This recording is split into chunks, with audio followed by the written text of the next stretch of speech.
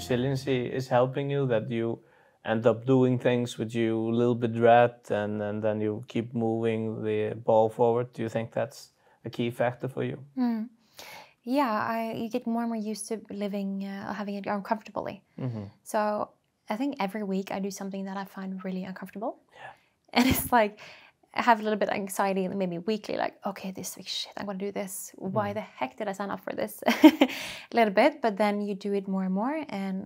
But then again, entrepreneurship, it's so much more than like starting a business. I think it's about passion, it's drive, it's self-discipline, it's creative thinking, it's grit, endurance, persistency. It's about like solving problems, making a difference. It's all those things. And I don't know, it's some of the reasons that you wake up in the morning and like, okay, I'm ready for a new day. Because before I was always searching, what is the meaning, what is this? But now I'm happy waking up in the morning. It wasn't always like that. Because it was more, waking up stress, and the first thing you look at your phone. And I stopped doing that now because it doesn't work for me, right? Yeah.